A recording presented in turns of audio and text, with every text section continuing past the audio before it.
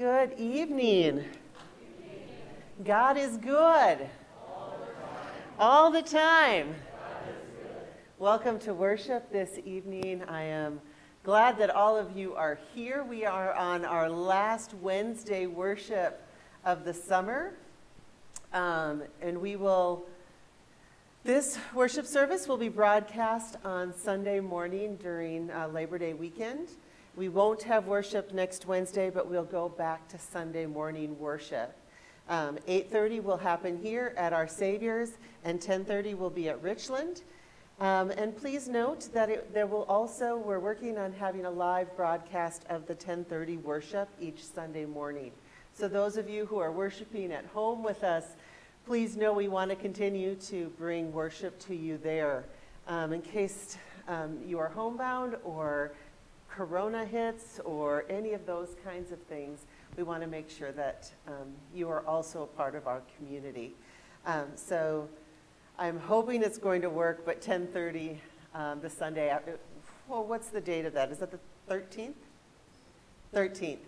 We will start at 10:30 live worship coming to you from Richland. That's the hope anyways. We have school back in session this week. So far my boys are doing well. I hope others are too. I hope it's going good. We have, if you've noticed in your bulletin, towards the end of the worship service, there is, last week I had talked about natural disasters and how can we help. There is a address if you would like to respond with Lutheran Disaster Response. You can also go onto the ELCA website and directly give in that way as well. But here's one that's paper if you want to do it that way.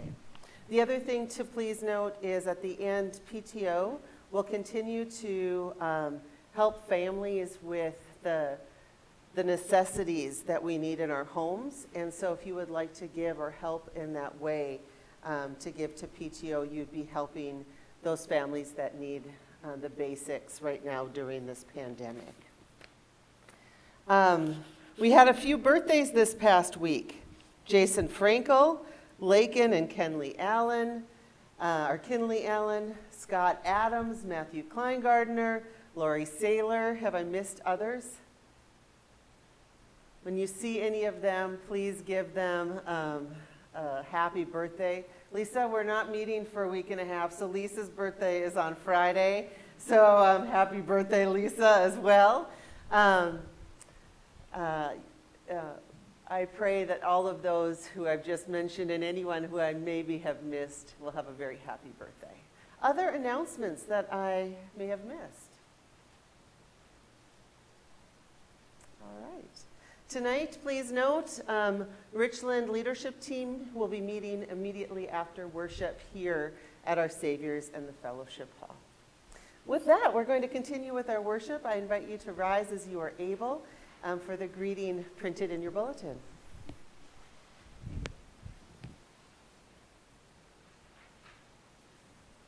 The grace of our Lord Jesus Christ, the love of God, and the communion of the Holy Spirit be with you all. And also with you. In the best and worst of times, we hear the call of faith to join in worship.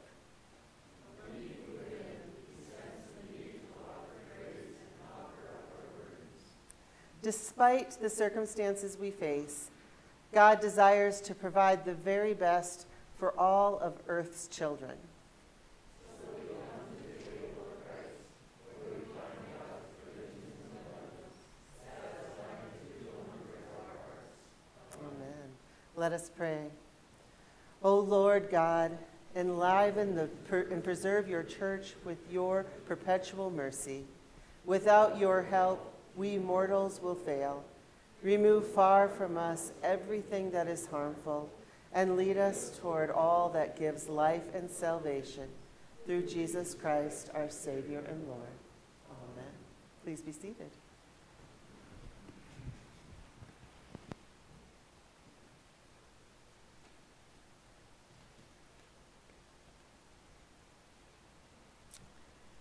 Psalm 119, 33 through 40. Please read responsibly. Teach me, O Lord, the way of your statutes, and I will observe it to the end.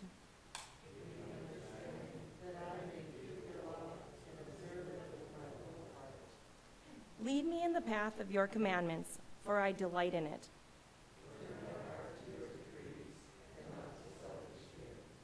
Turn my eyes from looking at vanities. Give me life in your ways.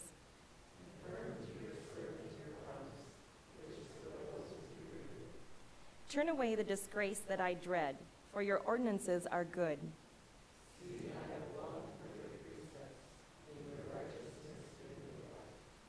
The lesson comes from Romans 13, 8 through 14.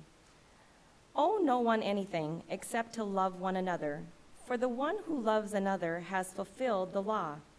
The commandments, you shall not commit adultery, you shall not murder, you shall not steal, you shall not covet, any other commandment are summed up in this word: love your neighbor as yourself. Love does no wrong to a neighbor. Therefore, love is the fulfilling of the law. Besides this, you know what time it is, how it is now the moment for you to wake from sleep. For salvation is nearer to us now than when we became believers. The night is far gone, the day is near. Let us then lay aside the works of darkness and put on the armor of light. Let us live honorably as in the day, not in reveling and drunkenness, not debauchery or licentiousness, not in quarreling and jealousy. Instead, put on the Lord Jesus Christ and make no provision for the flesh to gratify its desires.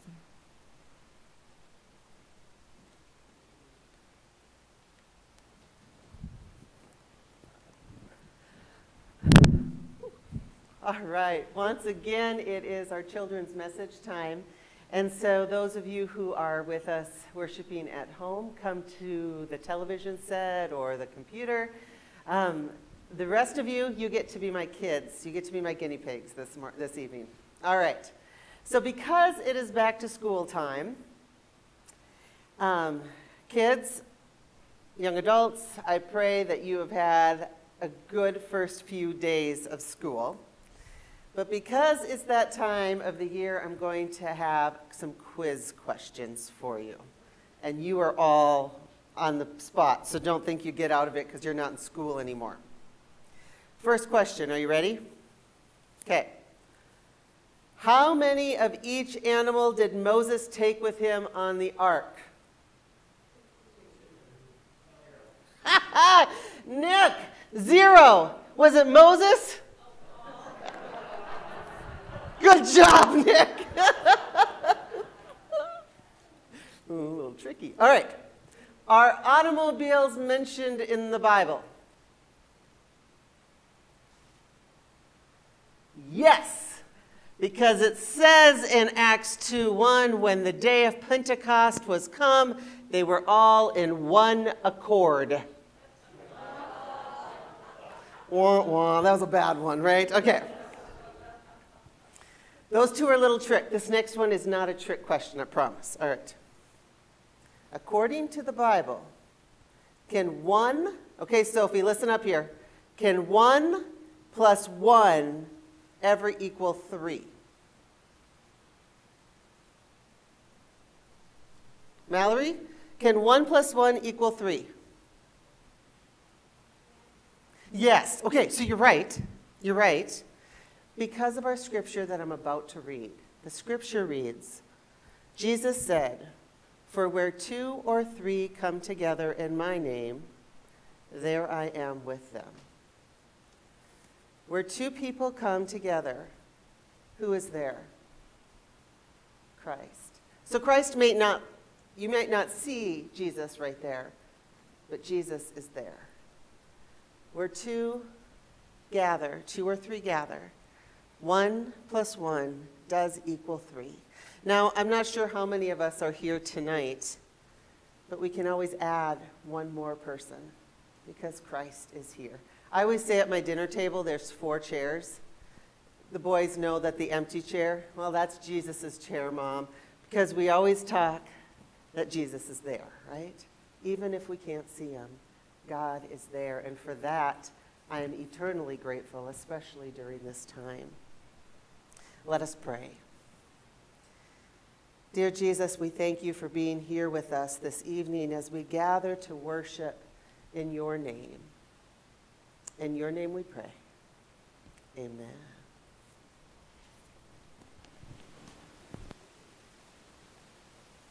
Would the congregation please rise as able?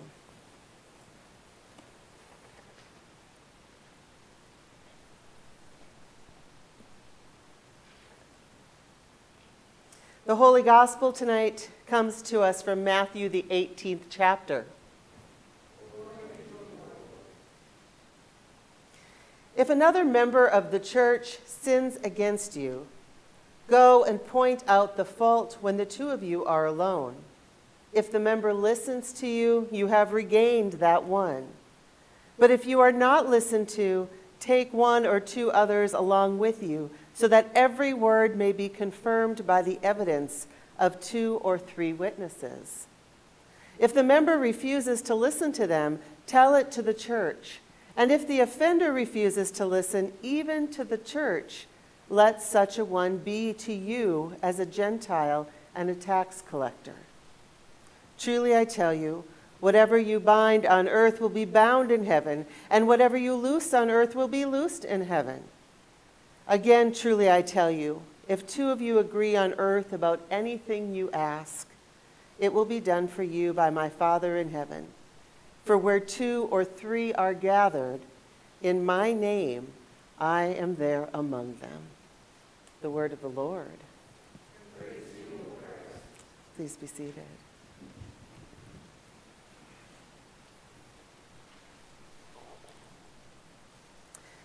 A story. 2 men who lived in a small village got into a terrible dispute that they could not resolve. So they decided to talk to the town sage. The town sage is kind of like the wise person. The first man went to the sage's home and told his version of what happened. When he finished, the sage said, "You're absolutely right." The next night, the second man called on the sage and told his side of the story. The sage responded, "You're absolutely right." Afterward, the sage's wife scolded her husband. Those men told you 2 different stories, and you told them that they were both absolutely right. That's impossible. They can't both be absolutely right. The sage turned to his wife and said, "You're absolutely right."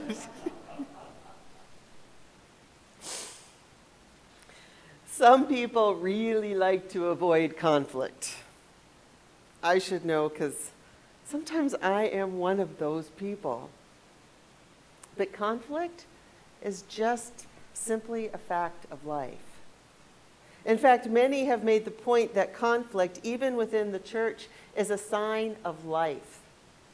Evidence of the fact that people really care about something.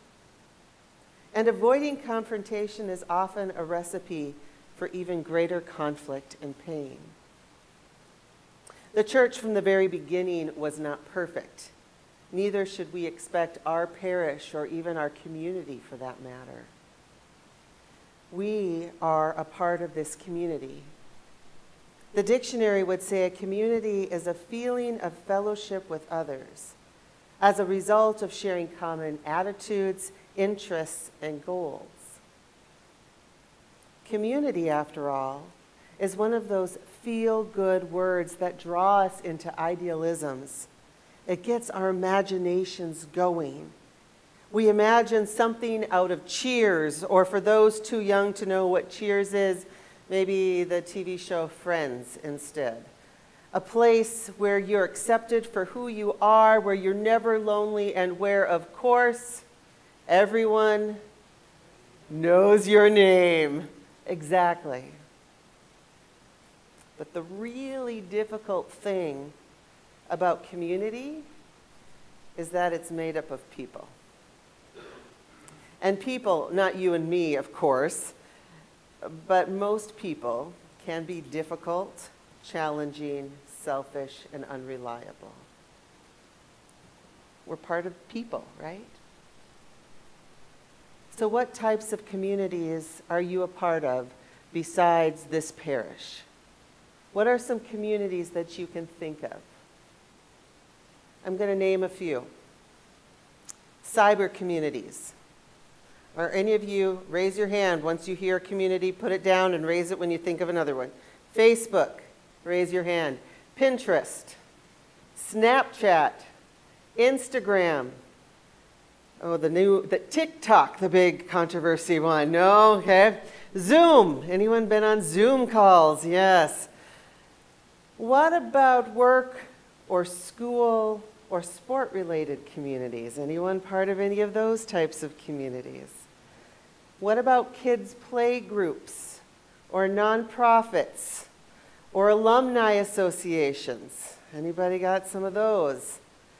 What about running clubs or the gym, any of that kind of thing? Okay. Elder care facilities, coffee clubs. I mean, a lot of you go to coffee clubs, civic groups. Think about all the different communities, and I've just said just a little few of them.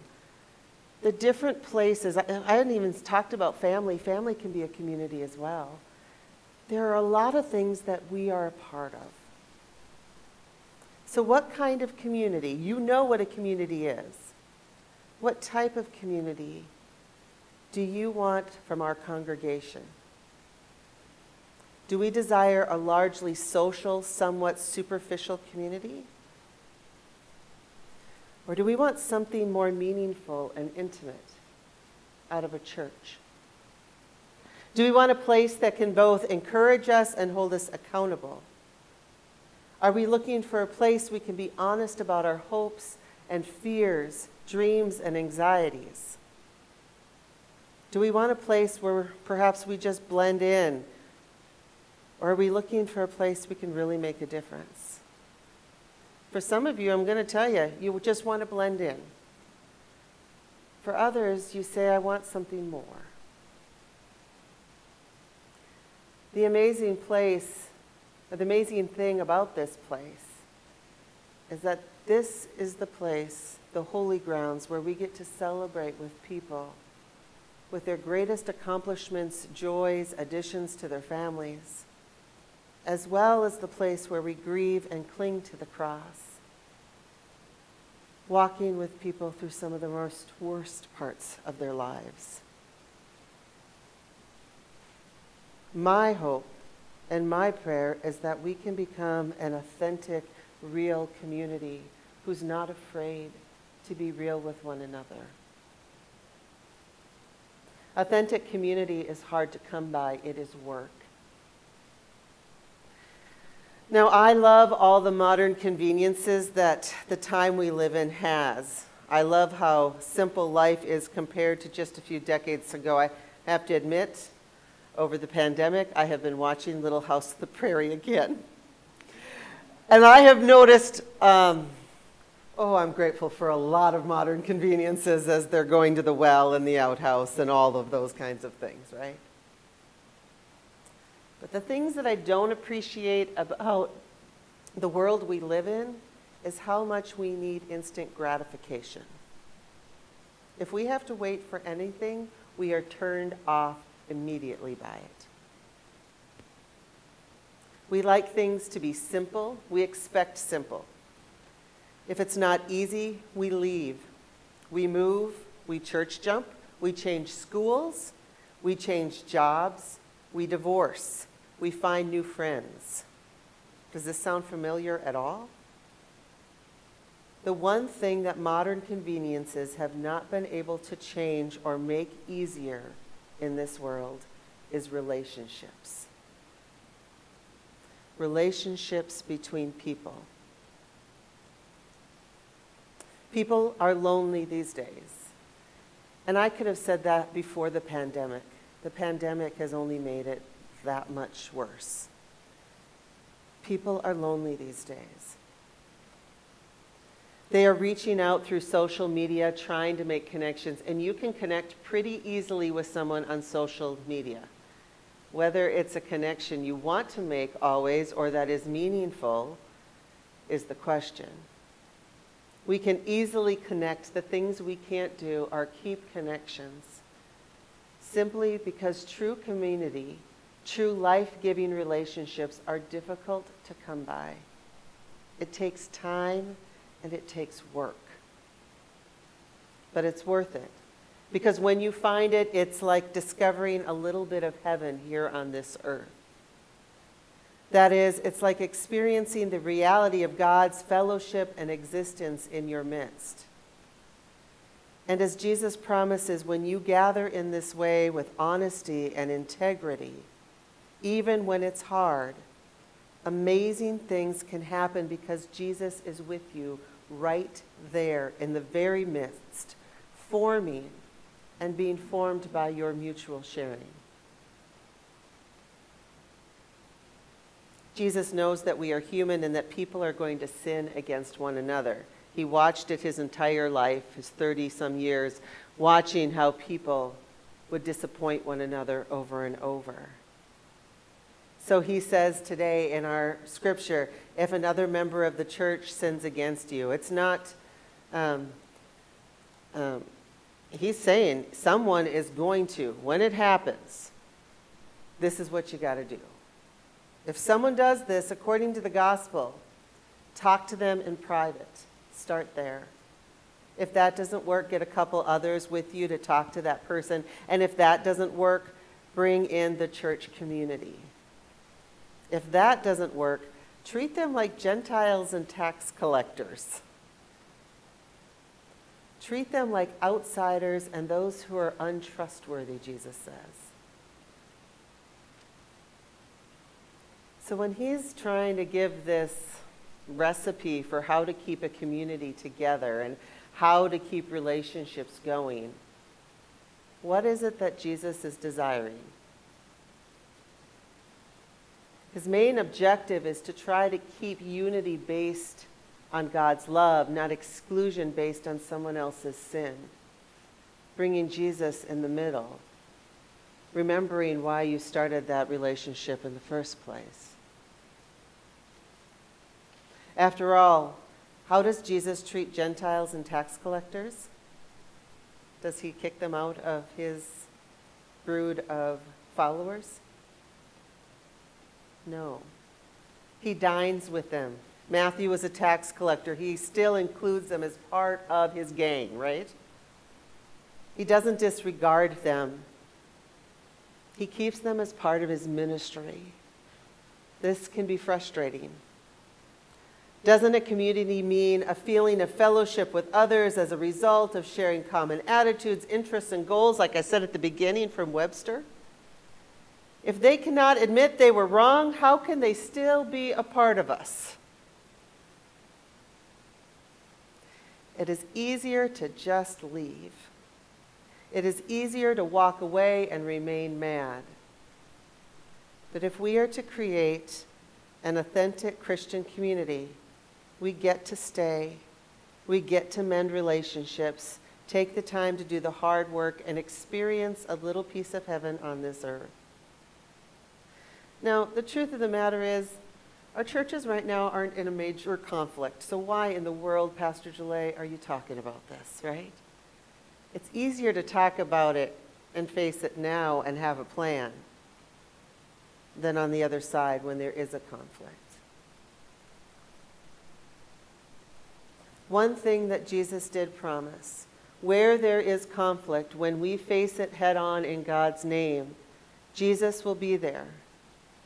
I desire to be anywhere that Jesus is, even if that means in a conflict. I pray you will too, and together, even during a pandemic, when we can't always agree how to be church and what church should look like and if we should wear masks and all the things that go into being church, that we will continue to strive to be an authentic Christian ministry, community. Amen. At this time, we are going to do another humming hymn, and we're going to sing two verses or sing through twice, Bind Us Together. It's not in our hymnals, it's in the blue hymnal. I think you'll recognize the hymn or the tune when you hear it.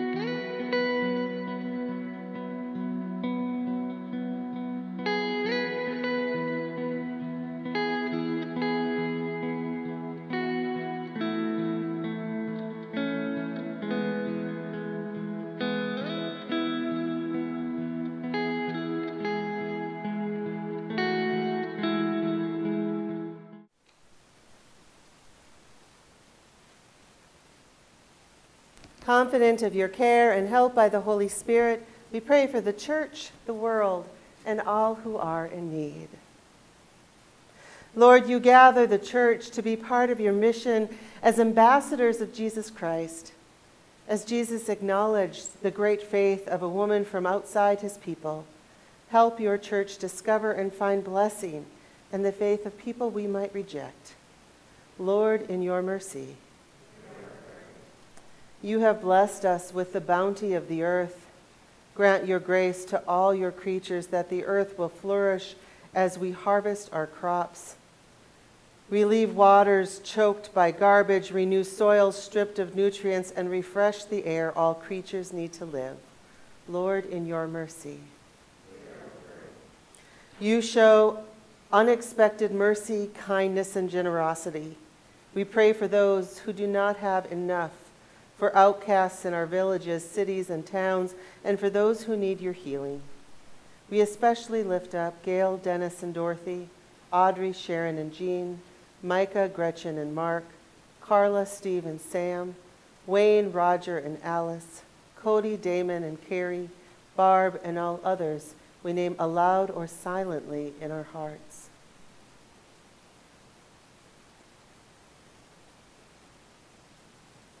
Bring blessings to those who keep us safe, our police, firefighters, first responders, and medical teams.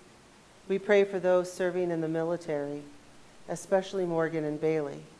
We pray for those living in nursing homes and any who are lonely. Lord, in your mercy. In you we live and move and have our being. Grant Richland, our Savior's parish, grace to find our life refreshed in you. Accompany us in the rhythms of late summer. Give us rest and renewal and strengthen us for the mission in your name. Be with teachers, staff, and students as they stay safe and healthy during this pandemic. Lord, in your mercy. In the certain hope that nothing can separate us from your love, we offer these prayers to you through Jesus Christ our Lord. Amen. The peace of the Lord be with you always. At this time, I'm going to ask that you get your communion cups out, and we will all take together, and I will let you know when that time comes. In the night in which he was betrayed, our Lord Jesus took bread, gave thanks, broke it, and gave it to his disciples, saying, "Take and eat. This is my body given for you. Do this for the remembrance of me." Again, after supper, he took the cup, gave thanks, and gave it for all to drink, saying, "This cup is a new covenant in my blood, shed for you and for all people for the forgiveness of sin. Do this for the remembrance of me." We pray the prayer our Lord taught us. Our Father, who art in heaven, hallowed be thy name. Thy kingdom come, thy will be done, on earth as it is in heaven. Give us this day our daily bread, and forgive us our trespasses, as we forgive those who trespass against us. And lead us not to temptation, but deliver us from evil. For thine is the kingdom and the power and the glory, forever and ever. Amen. The gifts of God for the people of God. Now remember, Jesus is here. Jesus is sitting in your hands right now, literally here, ready to be a part of you. You may take.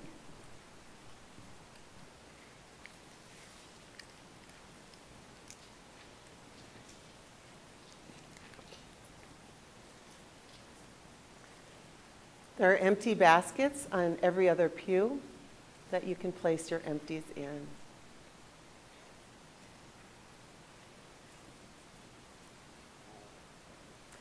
Receive the blessing.